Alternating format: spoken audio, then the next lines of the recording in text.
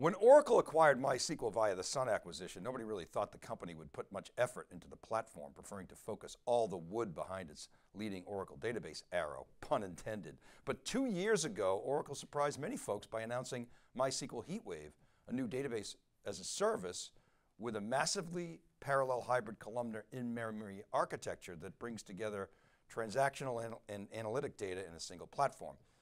Welcome to our latest database power panel on theCUBE. My name is Dave Vellante, and today we're going to discuss Oracle's MySQL Heatwave with a who's who of cloud database industry analysts. Holger Mueller is with Constellation Research, Marc Staimer is the Dragon Slayer and Wikibon contributor, and Ron Westfall is with Futurum Research. Gentlemen, welcome back to theCUBE. Always a pleasure to have you on. Thanks for having us. Great to be here. So we've had a number of deep dive interviews on theCUBE with Nipun Agrawal. You guys know him, he's the Senior Vice President of MySQL Heatwave Development at Oracle. I think you just saw him at Oracle Cloud World. And he's come on to describe this, I'll call it a shock and awe of feature additions to Heatwave. You know, the company is clearly putting R&D into the platform. And I think at Cloud World, we saw like the 5th major release since 2020 when they first announced MySQL Heatwave.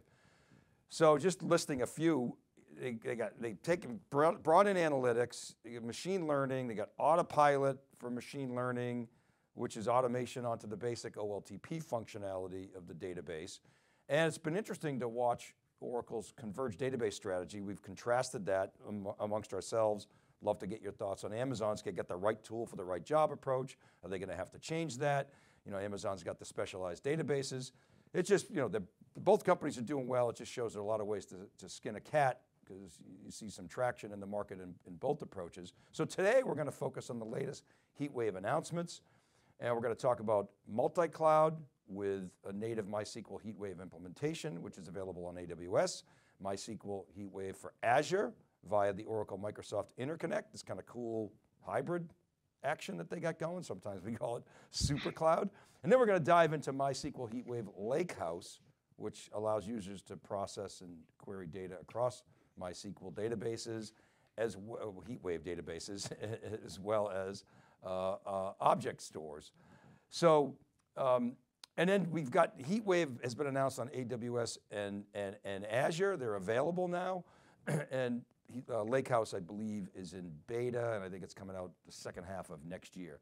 So again, all of our guests are fresh off of Oracle Cloud World in Las Vegas, so they got the latest scoop.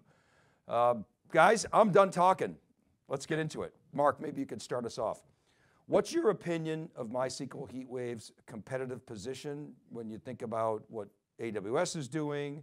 You know, Google is, you know, we heard Google Cloud Next recently. We heard about all their data innovations.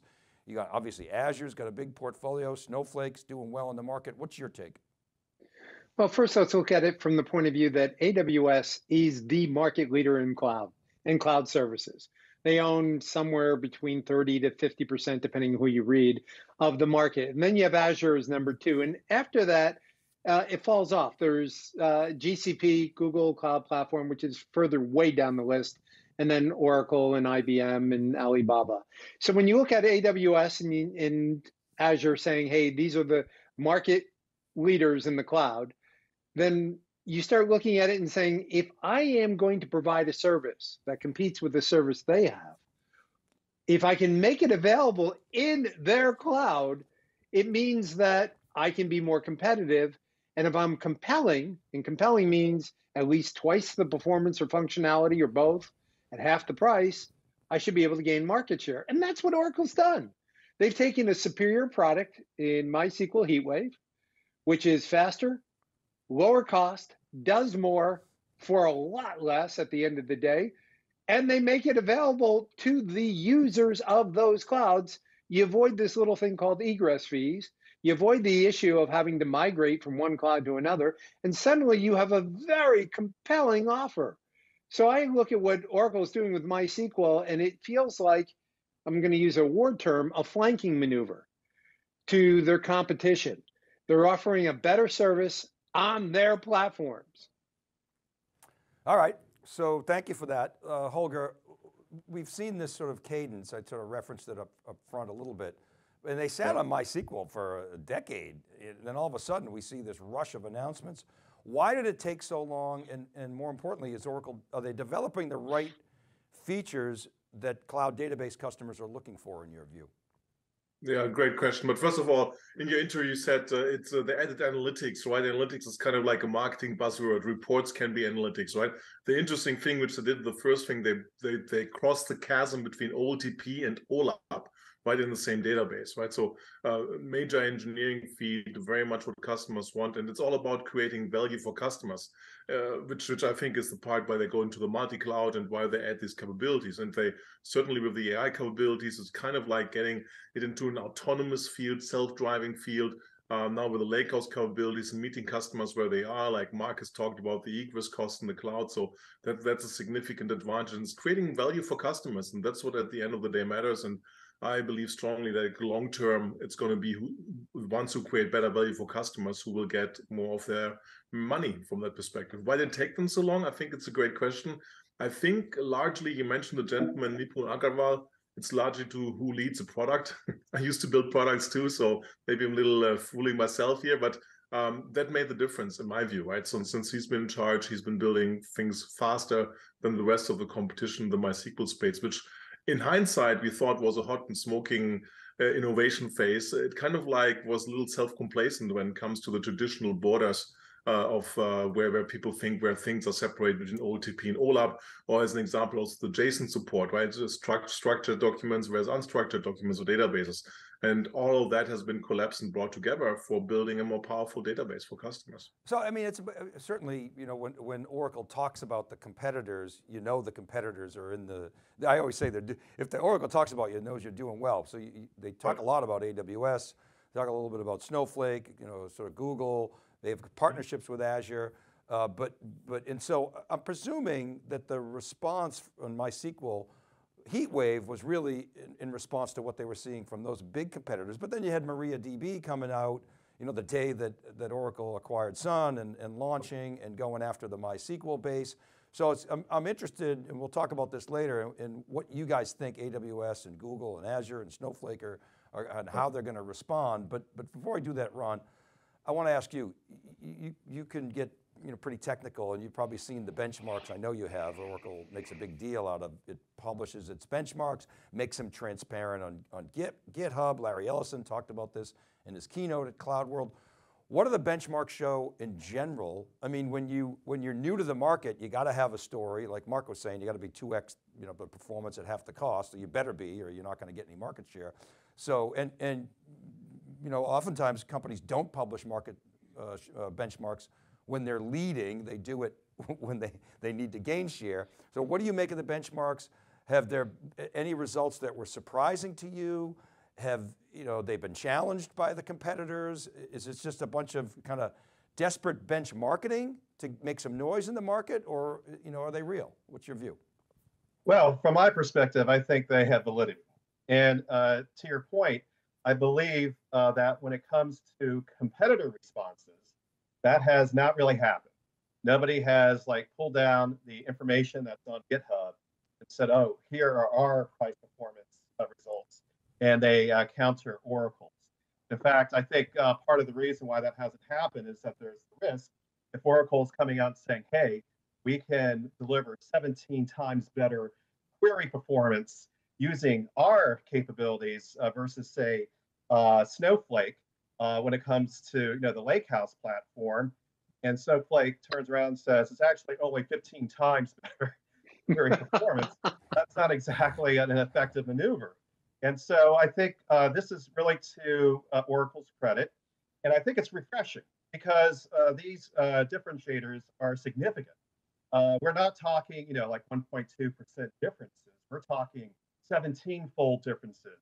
We're talking 6-fold differences, depending on, you know, where the spotlight is being shined and so forth. And so I think this is actually something that is actually too good to believe initially at first blush. If I'm a cloud database decision maker, I really have to prioritize this. I really would, you know, pay a lot more attention to this. And that's why I posed the question to Oracle and others, like, okay, if these differentiators are so significant, Why isn't the needle moving a bit more? And it's for some of the usual reasons. One is really deep discounting coming from the other players. That's really kind of marketing 101. This is something you need to do when there's a real competitive threat to keep a customer in your own customer base. Plus, there is the usual fear and uncertainty about moving from one platform to another. But I think the traction, the momentum is shifting in Oracle's favor. I think we saw that in the Q1 numbers, for example, where Oracle Cloud grew 44%, and that it generated $4.8 billion in revenue, if I recall correctly. And so all these are demonstrating that Oracle is making, I think, many of the right moves, publishing these figures for anybody to look at from their own perspective is something that is, I think, good for the market. And I think it's just going to continue to pay dividends for Oracle down the horizon as competition intensifies. So if I were in Dave, Oracle, Dave, can I interject something on what Ron just said there? Yeah, please. Go ahead. A couple of things here. One, discounting, which is a common practice when you have a real threat, as Ron pointed out, isn't going to help much in this situation simply because you can't discount to the point where you improve your performance. And the performance is a huge differentiator. You may be able to get your price down, but the problem that most of them have is they don't have an integrated product service. They don't have an integrated OLTP, OLAP, ML, and data lake. Even if you cut out two of them, they don't have any of them integrated. They have multiple services that require separate integration. And that can't be overcome with discounting. And you have to pay for each one of these. And oh, by the way, as you grow, the discounts go away.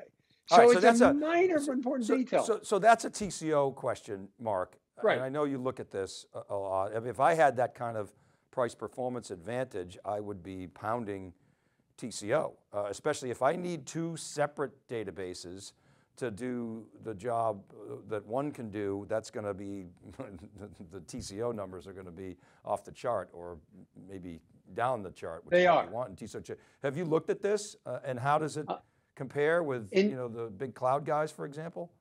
I've looked at it in depth. In fact, I'm working on another TCO on this arena, but you can find it on Wikibon, in which I compared TCO for MySQL Heatwave versus Aurora plus Redshift plus ML plus Glue.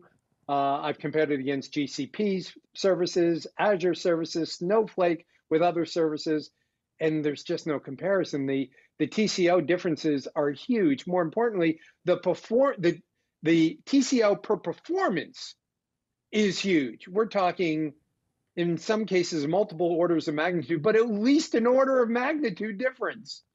So discounting isn't going to help you much. At the end of the day, it's only going to lower your cost a little, but it doesn't improve the automation, it doesn't improve the performance, it doesn't improve the time to insight, it doesn't improve all those things that you want out of a database or multiple databases. Because you can't discount yourself to a higher value proposition. So what about, Holger, I wonder, Holger, if you could chime in on the developer angle. You follow that market. How do these innovations from Heatwave, I think you use the term developer velocity. I've heard you use that before. Yeah. I mean, look, Oracle owns Java. Okay, so it's most popular programming language in the world, blah, blah, blah, but does it have the minds and hearts of developers, and where does Heatwave fit into that equation?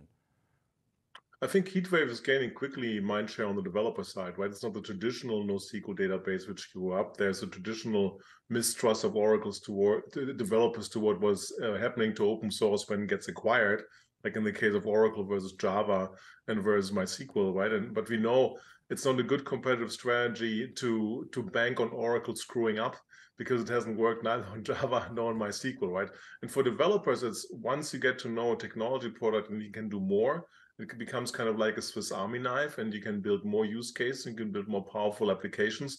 That's super, super important because you don't have to get certified in multiple databases.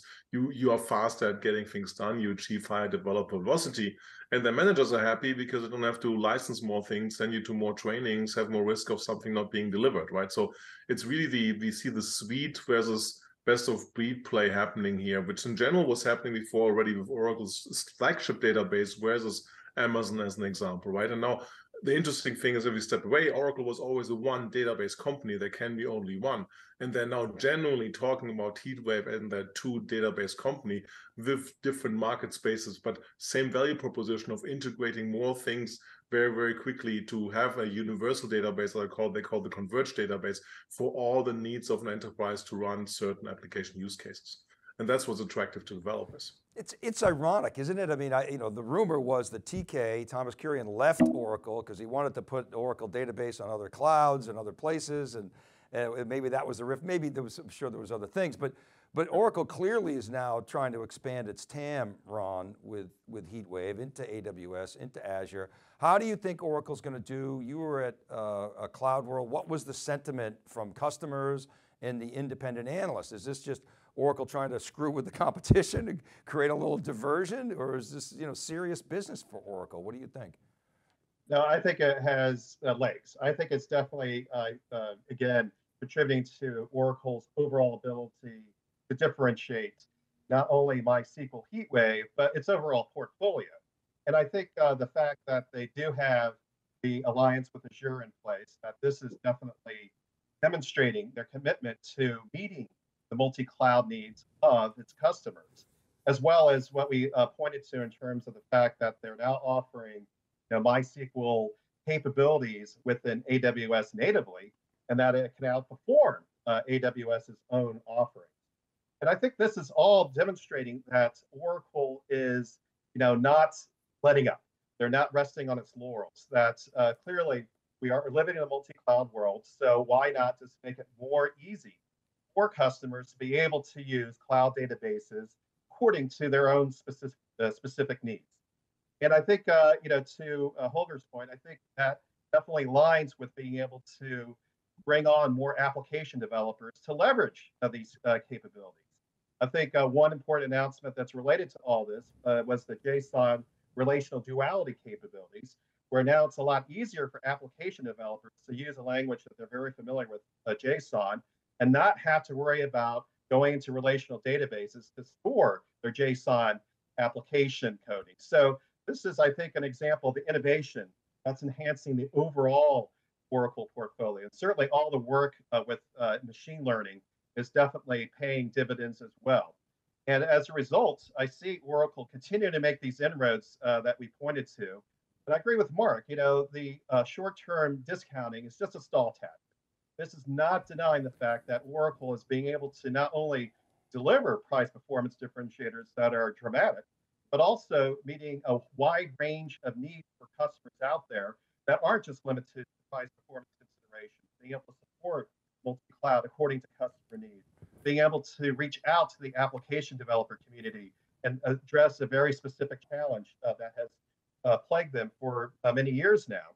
So bring it all together. Yeah, I see this as just enabling Oracle to ring true with customers. The customers that were there were basically all of them, even though not all of them are going to be saying the same things, they were all basically saying positive feedback.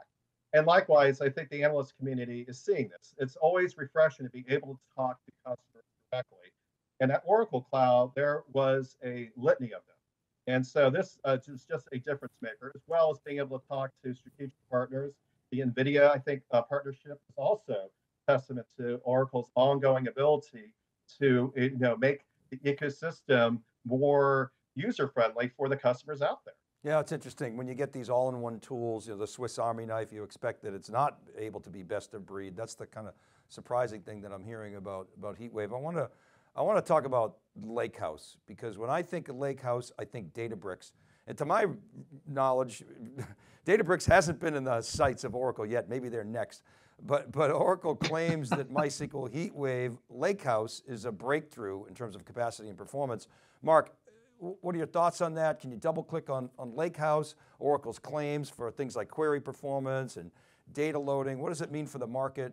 Is Oracle really leading in the Lakehouse competitive landscape? What are your thoughts? Well, the name of the game is, what are the problems you're solving for the customer? More importantly, are those problems urgent or important? If they're urgent, customers want to solve them now. If they're important, though, you might get around to them. So you look at what they're doing with Lakehouse, or previous to that, machine learning, or previous to that, automation, or previous to that, OLAP with OLTP. And they're merging all this capability together. If you look at Snowflake or Databricks, they're attacking one problem. You look at MySQL Heatwave, they're attacking multiple problems. So when you say, yeah, their queries are much better against a Lakehouse, in combination with other analytics, in combination with OLTP, and the fact that there are no ETLs, so you're getting all this done in real time. So it's doing the query across everything in real time. You're solving multiple user and developer problems. You're increasing their ability to get insight faster. You're having shorter response times. So yeah, they really are solving urgent problems for customers. And by putting it where the customer lives, this is the brilliance of actually being multi-cloud. I know I'm backing up here a second, but by making it work in AWS and Azure, where people already live, where they already have applications, what they're saying is, we're bringing it to you. You don't have to come to us to get these benefits, this value. Overall, I think it's a brilliant strategy. I give Nipun Agarwal a huge kudos for what he's doing there. So yes, what they're doing with Lakehouse is going to put notice on Databricks and Snowflake and everyone else for that matter. Well, those are guys that, Holger, you and I have talked about this. Those are the guys that are doing sort of the best of breed. You know, they're really focused and they, tend to do well, at least out of the gate. Now you got Oracle's converged philosophy, obviously with Oracle Database, we've seen that. Now it's kicking in gear with Heatwave. This whole thing of suites versus best of breed. I mean, the long term, customers tend to migrate towards suite, but the new shiny toy tends to get the growth. How do you think this is going to play out in cloud database? Well, it's the forever, never-ending story, right? In software, right? Suite versus best of breed, and so far in the long run, suites have always won, right? So, and sometimes they struggle again because the inherent problem of suites is you build something larger, it has more complexity, and that means your cycles to get everything working together, to integrate it, test it, roll it out, certify it, whatever it is, takes you longer, right? And that's not the case. That's the fascinating part about the effort around MySQL Heatwave, is that the team is out executing the previous best of breed way of bringing something together. Now, if they can maintain that pace, that's something to be seen. But the strategy, like what Marc was saying, bring the software to the data, is of course interesting and unique and totally an Oracle-ish in the past, right? Where it had to be in your database on OCI. But that's the interesting part. The interesting thing on the Lakehouse side is, right, there's three key benefits of the Lakehouse. The first one is better reporting, analytics, bring more richer information together, like make the case for SiliconANGLE, right? We want to see engagements for this video, we want to know when it's happening. That's a mixed transactional video media use case, right? Typical Lakehouse use case. The next one is to build more rich applications, transactional applications, which have video and these elements in there, which are the engaging one. And the third one, and that's where I'm a little critical and concerned, is it's really the base platform for artificial intelligence, right? To run deep learning, to run things automatically, because you have all the data in one place, can create in one way. And that's where Oracle, I know that Ron talked about NVIDIA for a moment, but that's where Oracle doesn't have the strongest, best story. Nonetheless, the two other main use cases of the Lakehouse are very strong, very well. Only concern is 450 terabytes sounds long. It's an arbitrary limitation. Yeah, sounds as big. So for the start, and it's the first version, they can make that bigger. You don't want your Lakehouse to be limited in terabyte sizes or in even petabyte size, because you want to have the certainty I can put everything in there that I think it might be relevant without knowing what questions to ask and query those questions. Yeah, and in the early days of no schema on write, it just became a mess. But now technology has evolved to allow us to actually get more value out of that data. Data lake, data swamp is not much more logical. And I want to get, in a moment, I want to come back to how you think the competitors are going to respond. Are they going to have to sort of do more of a converged approach, AWS in particular. But before I do, Ron, I want to ask you a question about autopilot, because I heard Larry Ellison's keynote and he was talking about how, most security issues are human errors. With autonomy and autonomous database and things like autopilot, we take care of that. It's like autonomous vehicles, they're going to be safer. And I went, well, maybe, maybe someday. So Oracle really tries to emphasize this, that every time you see an announcement from Oracle, they talk about new, autonomous capabilities. How legit is it? Do people care? What about, what's new for Heatwave Lakehouse? How much of a differentiator, Ron, do you really think autopilot is in this cloud database space? Yeah, I think it will definitely enhance the overall proposition. I don't think people are going to buy, Lakehouse exclusively because of autopilot capabilities. But when they look at the overall picture, I think it will be an added capability bonus to Oracle's benefit. And yeah, I think it's kind of one of these age-old questions. How much do you automate and what is the balance to strike? And I think we all understand with the autonomous car analogy that there are limitations to being able to use that.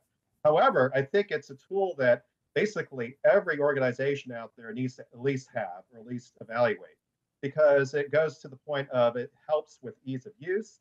It helps make automation more balanced in terms of being able to test, all right, let's automate this process and see if it works well.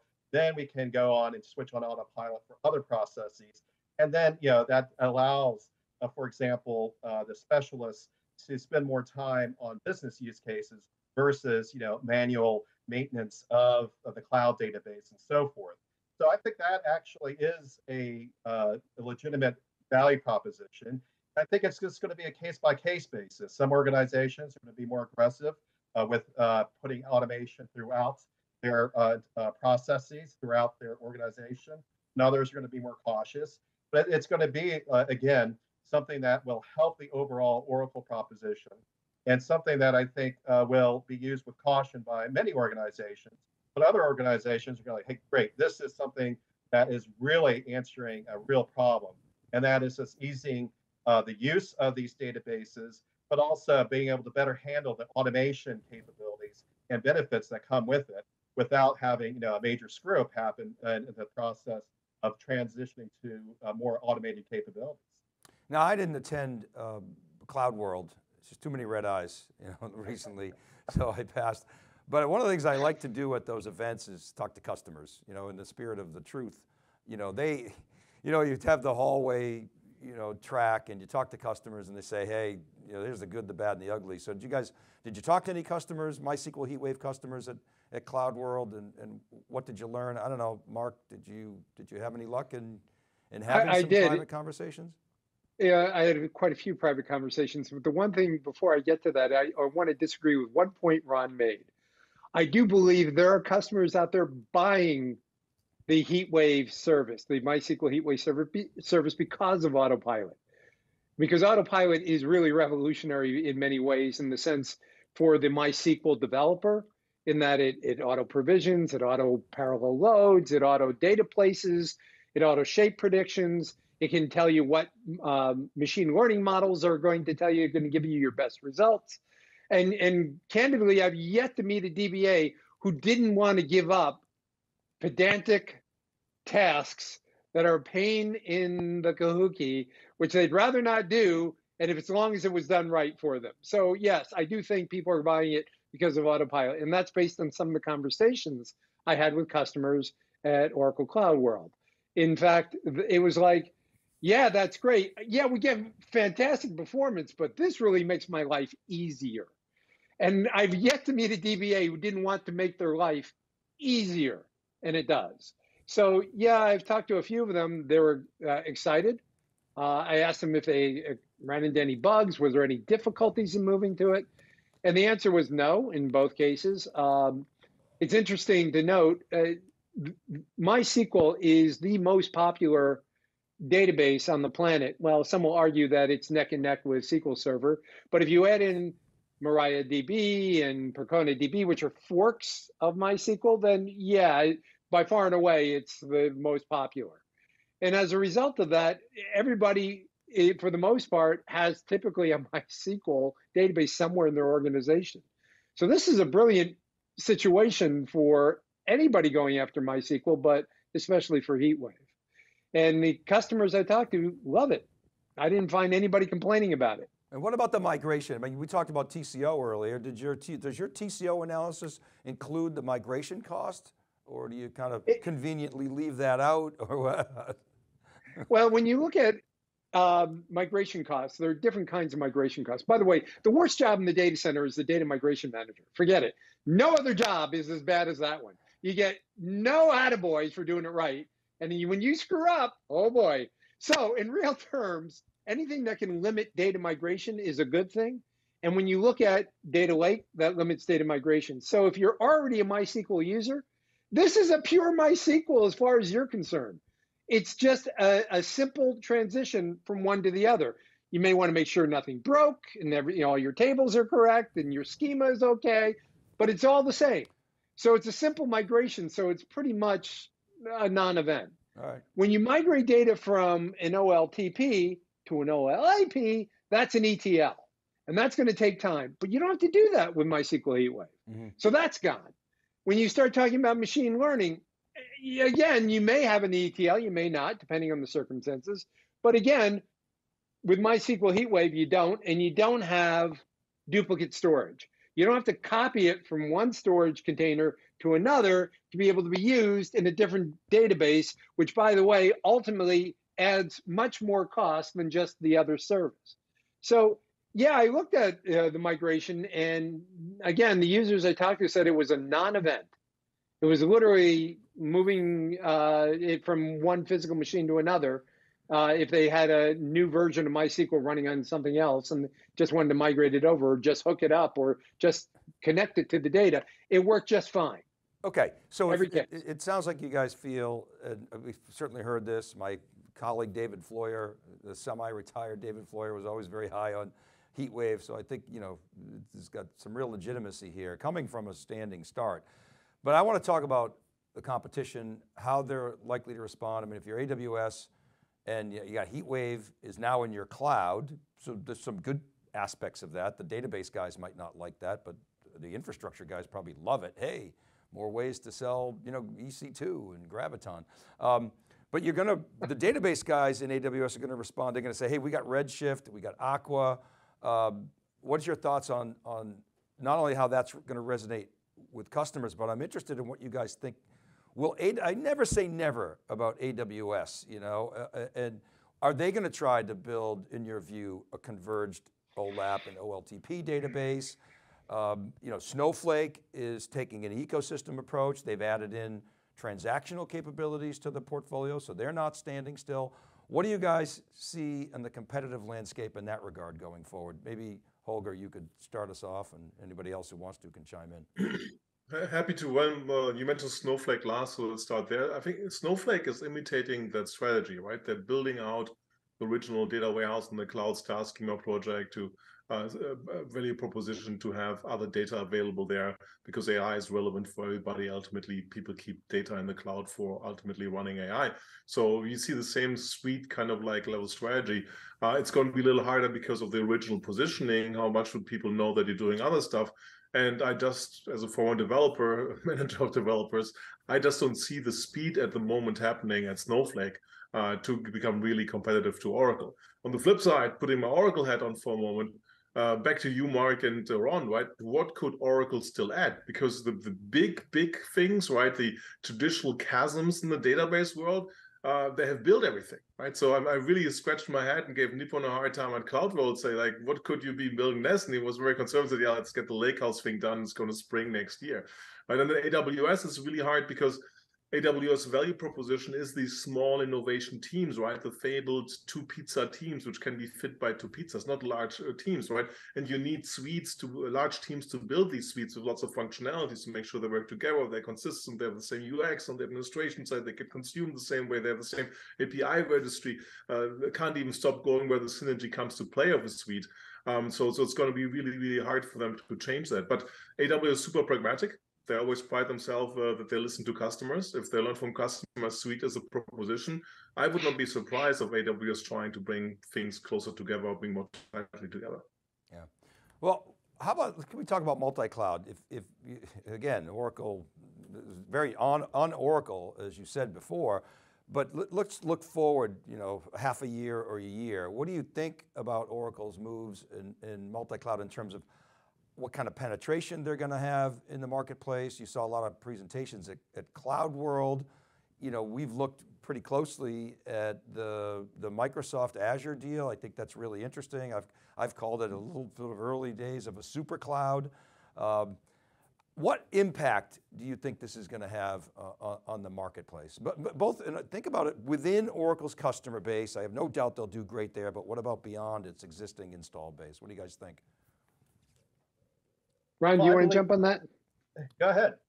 Go ahead, Ron. No, I think it's an excellent point. I think it aligns with what we've been talking about in terms of Lakehouse. I think Lakehouse will enable Oracle to pull more customers, more MySQL customers onto the Oracle platforms. And I think we're seeing all the signs pointing toward Oracle being able to make more inroads into the overall market. And that includes garnishing customers from the leaders. In other words, because they are coming in as an innovator, an alternative to the AWS proposition, the Google Cloud proposition, that they have less to lose. And as a result, they can really drive the multi-cloud messaging to resonate with not only their existing customers, but also to be able to that question Dave is posing, actually garnish customers onto their platform. And that includes naturally MySQL, but also OCI and so forth. So that's how I'm seeing this playing out. I think, again, Oracle's reporting is indicating that. And I think what we saw at Oracle Cloud World is definitely validating the idea that Oracle can make more waves in the overall market in this regard. I've floated this idea of super cloud. It's kind of tongue in cheek, but I think there is some merit to it in terms of building on top of hyperscale infrastructure and abstracting some of that complexity.